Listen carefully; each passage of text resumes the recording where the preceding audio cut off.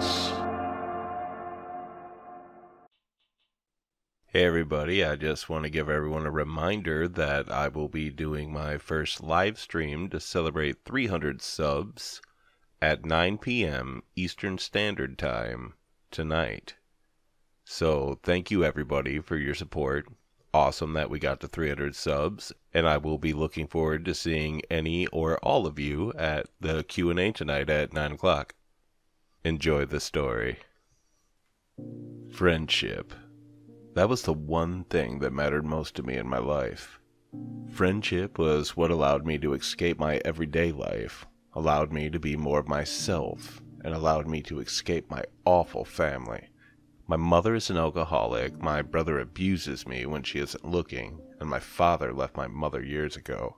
My mother is unemployed, and both my brother and I work for money we need to buy food and pay for gas for the truck. Every time I would come home, my mother would ask me for money so she could go and get herself something nice, or go and get more eggs. Every time I gave her money, she would come back home, drunk, with a bottle in hand. Every day was the same. That was until I met my friend Casey at the bar I worked at. She took up the job to earn tips while she was in high school, so she'd have an easier time paying for her college tuition once she graduated and started going to college. Few people ever understood me or were willing to listen to me, and Casey was the only one I had ever met who not only did both of those things, but was able to earn my trust. She was always the friend I could count on to help me keep secrets. During times where I was at my worst and I wanted to just run away or end my own life to escape it all, Casey was the shoulder I would rest my head and cry on. She was, as most people would call her, the dependable one.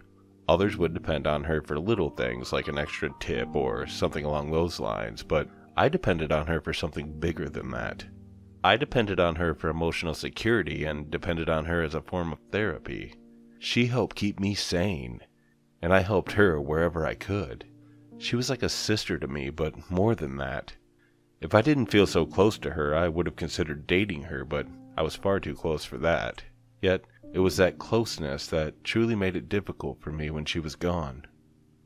Casey was far too protective of me, and one day, on the way out from work as we walked down to the parking garage where a car was parked, an oncoming bus came bustling in from around the corner.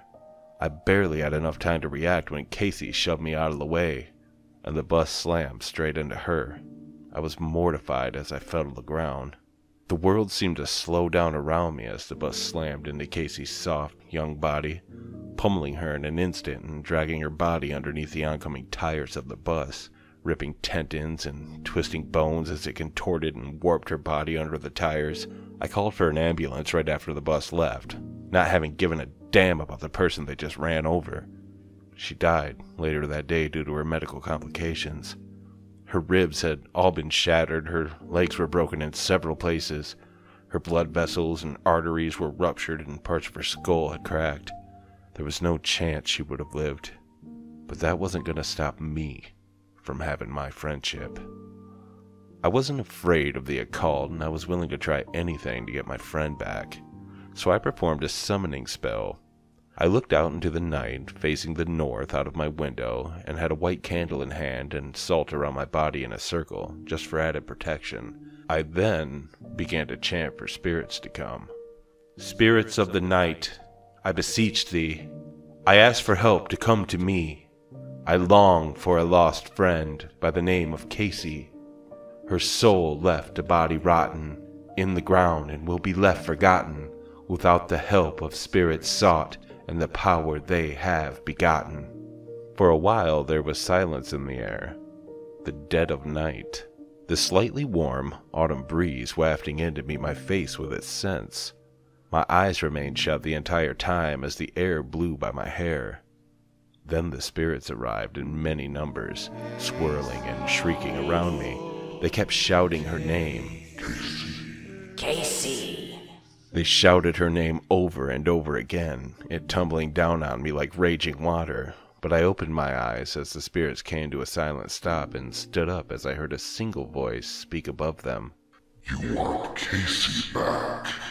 I can help you with that. I turned around to face him. He was a collection of souls flowing around in a liquid mass. He wore a suit and tie and he was faceless. He made it a quick introduction who he was.